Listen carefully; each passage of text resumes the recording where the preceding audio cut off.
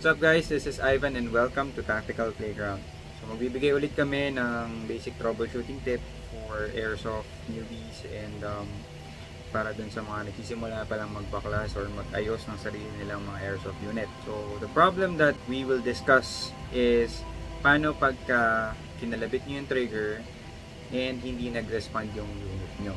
There are a number of steps that you could check na kayo lang mismo without even bringing it to an airsoft technician. Okay, so number one, check the battery. It's possible na may loose connection lang dun sa terminal, lalo na pagka ang gamit nyo pa would be the Tamiya plugs or looks something like this. Yan yung stock. Ito yung stock na Tamiya plug. Okay, Tamiya plug tawag dyan. These are prone to get really hot and to burn the plug itself. Next would be the battery itself.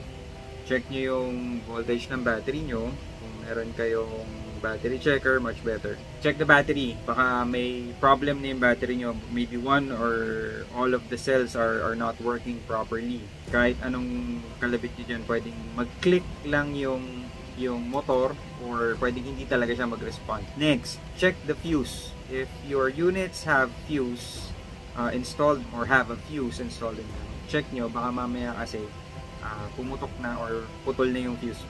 The fuse is there as a safety measure.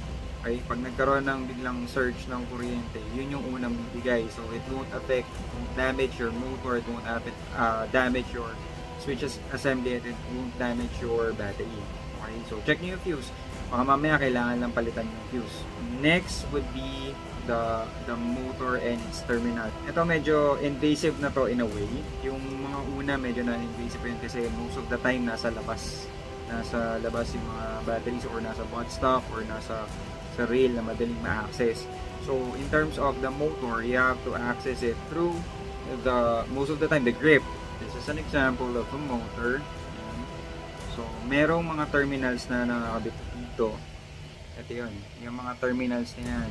Obviously, red is positive and black is negative. So, it's possible na hindi ito nakakabit sa mga terminals ng motor. Okay? So, ito yun. So, this one is for the negative side and this one is for the positive side. How can I tell? Obviously, red and black. For some motors, makikita nyo dito sa part na to or dito sa part na to yung positive sign. So, that means, kung nasaan yung may symbol na plus sign, yun yung positive side ng motor nyo. Minsan nandito sa gilid. Okay? So, check nyo baka hindi nakakonect dito. Last but not the least would be the most invasive part that you could check, which is the switch assembly. So, for M4s, it looks like this. Yan. So, pag wala yung wire, it's just the switch. This is switch assembly kasi kasama yung mga wires niya. And then there is another part which is this one. This is what you call the switch toggle, I think. Oh, yata. Oh, yama. So ito yung tinutulak ng trigger para mag-complete yung circuit and magpadaloy ng kuryente from the battery to your motor. Okay? Ito rin yung dinidisconnect ng cut-off lever para gumana yung semi-auto function ng mga units nyo. For AKs and other models of airsoft units, it varies. Okay, but for M4 style, basically version 2 switch assembly lang yan. So yeah, for AKs and similar models, version 3 for PM90 and OGs, it's different. I don't even know the number, to be honest, but it's different. Okay, so para ma-check nyo yun, you really have to go inside the gearbox. You really have to open it up. Makita nyo talaga yung wiring, yung toggle, yung contacts, and before going inside the gearbox or before accessing your gearbox, here's what you can do. Okay, so I have here a model. Yan. So this is again one of our rental units. Okay, so ito hindi sira to. Okay, hindi siya sira. Here's what you can do. Switch it to semi and then feel nyo yung trigger. Okay, saksak nyo yung battery. Okay, make sure that mag-chamber clear muna kayo at a safe location, okay, para safe. Connect the battery and then feel nyo yung trigger. So, normally, pag nag-squeeze kayo ng trigger, merong certain gap between the pull and a certain, parang wall. Yung wall na yun, that's this part of the toggle. Yan. This one right here. Yan. Ito to. Yan. Okay? Once nag-squeeze kayo ng trigger, itutulak niya yung toggle. Okay? Papunta dun para connect siya dun sa contact. Pagka nag-squeeze kayo and wala yung wall na yun, and then you can squeeze the trigger all throughout and nothing happens. Sabihin, tanggalin na natin yung model natin. Okay, so heavy. Your gearbox looks like this. Itong part na to is most likely putol. Just like this one. Para saan ba yan? Simple lang naman. This is how your switch assembly would normally look inside your gearbox. And this is the trigger. The switch toggle spring. Okay? Meron niyang kinakapitan dito. So, if you'll notice, since wala yung stopper dito sa likod ng toggle, this toggle goes all the way back. Dapat dito lang siya. Diyan. Dapat dyan lang siya. Okay? So, how would it look like with the trigger? Ganyan yung, well, in a way, medyo dapat maging itsura niya. So, the toggle sits in front of this part of the trigger. Yan. Okay? Yan. So, dapat ganyan siya.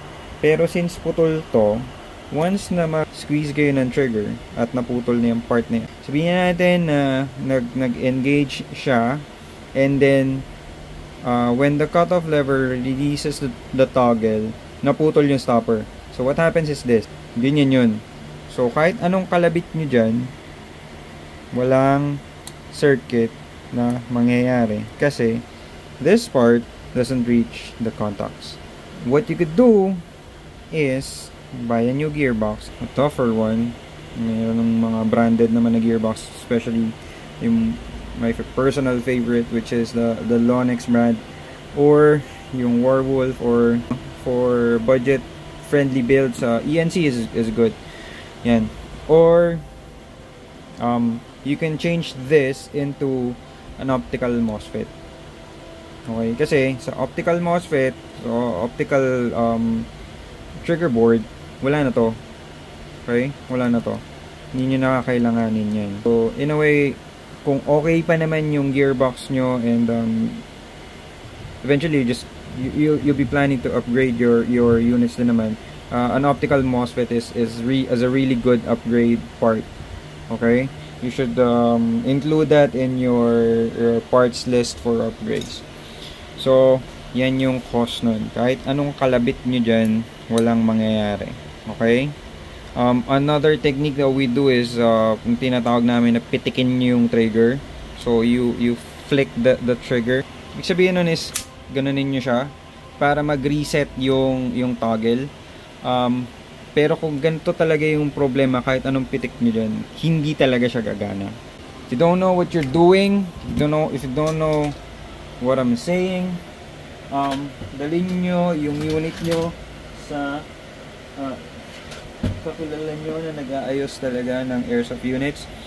You can bring them to shops, or you can send it to us. Mag-schedule lang kayo ng booking through our website at www.tacticalplayground.org. May makikita kayo doon na button which says schedule a drop-off. Okay? So, we're trying to modernize the way airsoft repairs is being done here. So, yun, may instructions doon and all. Right? So, okay, so that's our troubleshooting tip for today. Again, if you don't know what you're doing, if you need our help in any way, send us a message through our Facebook page at Tactical Playground.